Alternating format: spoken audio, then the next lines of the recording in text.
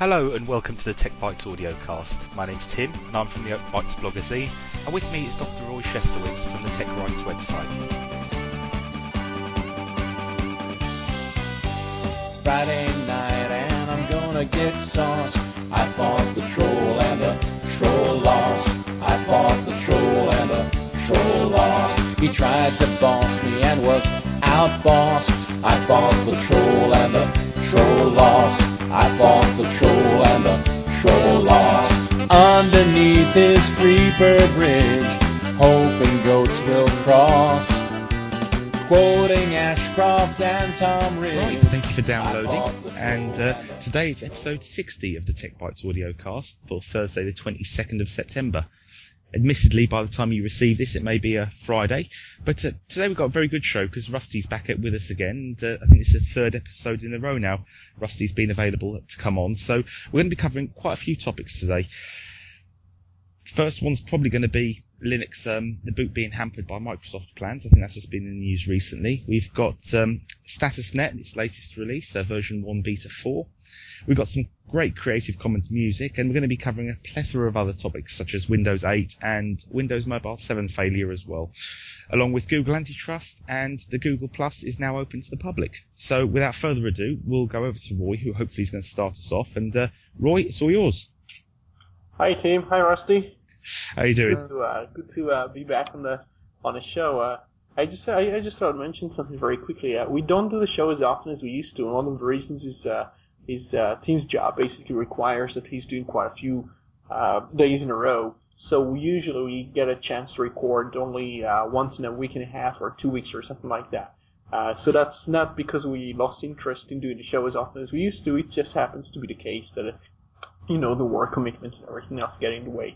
So anyway, one of the things I think we did today is, as before, the past 4 shows, we actually write down some of the topics we'll go through. And we try to pick quite a few of them which are maybe a day old or 2 days old. So some of the things that happened, say, a week ago or a week and a half ago, we might kind of miss some of them. We used to cover a few more things. We used to cover things a bit more exhaustively back when we did the show every couple of days. But the first thing I found, this is a story that I think was first published in some way by a Reddit engineer on... I suppose it would have been something like Wednesday. He was writing about the booting system or the booting process in Windows 8, what's supposed to be booting process based on the presentation, based on the plans, which Microsoft keeps kind of vague. The short story is they're going to make it a bit more difficult to boot anything other than Windows on particular machines that choose to do a process very similar to TiVoization, which means that the system is not going to boot unless it contains a certain sort of signature or a certain sort of characteristic in the system which it recognizes as being a authorized binary with which to run the machine. And of course, Linux is one of those supposedly dodgy things that Microsoft stamped computers, with a Windows logo on it, might not want to run. So that's been major in the news, and almost every Linux blogger I've seen so far actually wrote about it, and some people who are from the Microsoft side of the camp, they try to kind of belittle the importance of this, and they try to say, oh no, it's just making it a little bit more difficult, Microsoft is trying to offer us some feature and quick boot and everything else. I personally can see both sides of that. I mean, is it really any different than that little micro partition that Windows has to be able to find in Windows 7? I mean, it's that more is what that is. It's clear that's what they want to do. Yeah. And like you said, like the Microsoft people said, they're trying to add things, but in typical Microsoft fashion, in a way that makes it harder to use anything but yes, Microsoft. But what we know based on antitrust evidence, this is something I'm supposed to write a blog post about. I just haven't had time so far. I'm just accumulating some stories, and I've read about 10 stories about that. And it very much reminds me of what they did with ACPI before. If you look at the documents of what they did, antitrust evidence being brought against Microsoft, they actually do speak about using those features intentionally to sabotage the internet, to sabotage the hibernation in Linux, to sabotage the booting of of what they call alien operating systems, which basically means anything but Windows. And in this case, it's very much reminding me also of what they do with the MBR, where they say, well, we're not trying to treat the Linux partitions as being authorized and being something that we can handle, because it's too complicated, because it's confusing the user, and they always find a way of describing what they do, which is malicious, as being a feature. We're trying to offer a better experience, or it's going to boot faster. In the case of Word and Office, they say, we're just trying to add some rich functionality, or Silverlight's supposed to give you nice videos and improve the web.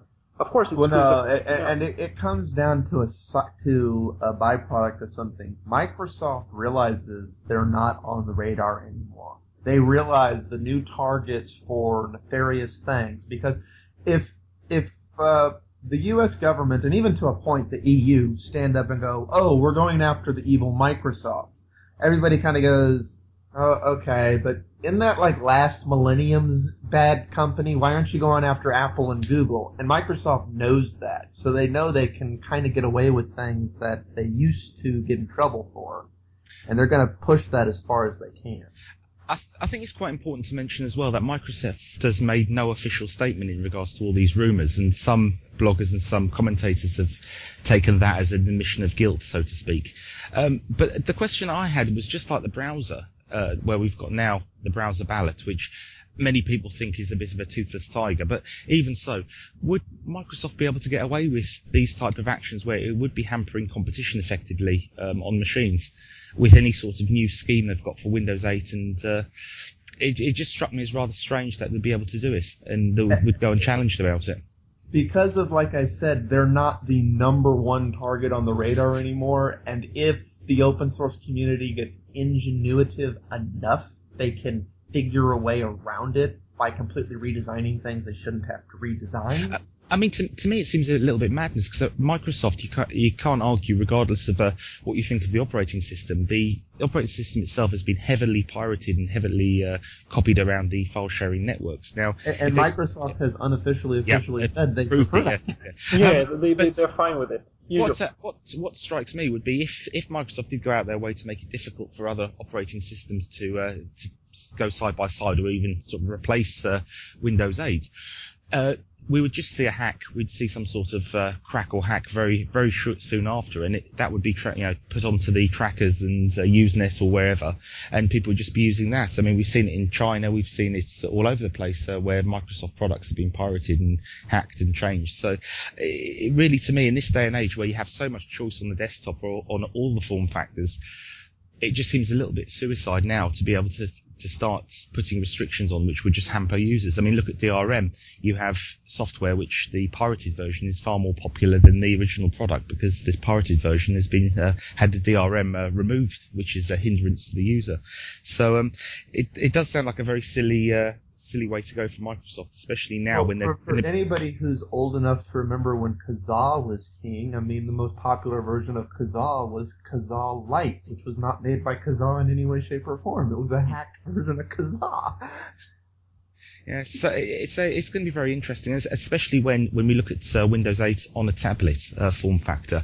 This is going to be 12 months' time, if I'm not mistaken. I'm not sure we'll see, to be honest. I mean, you're talking about... I mean, what Android will be out by then? Like 4? Well, exactly, and this is the point I made. I mean, in 12 months' time, that's providing everything goes according to plan. Microsoft's going to have its first product ready for the tablets, and it's going to be Windows 8, obviously, in 12 months. But then, as with all Microsoft products, we always have a period of baking and people finding features missing and complaints, etc. So you're looking at, realistically, 18 months before Microsoft has on the tablet a competitive product to Android and Apple. And in that time... Sorry, go. Yeah, I was going to say, I don't know if we want to go into Windows 8 any that much, but it's... the biggest hindrance Windows 8 is going to have at its initial offering is a lack of apps, and because they're choosing to make a unified OS where desktop Windows 8 is the same as the slate Windows 8, it basically, anybody who sits down in front of a Windows 8 computer without a major redesign about a year from now is going to become incredibly annoyed with it. Unless they switch back to Windows 7, which I believe is that a feature of that is a feature of Windows 8, isn't it? With you can fall back, as it were. Well, see that they've screwed that up. Yeah, in Windows 8, you go down and you launch the Start menu, but the Start menu is now a tile-based widget menu like it is on Phone 7. Any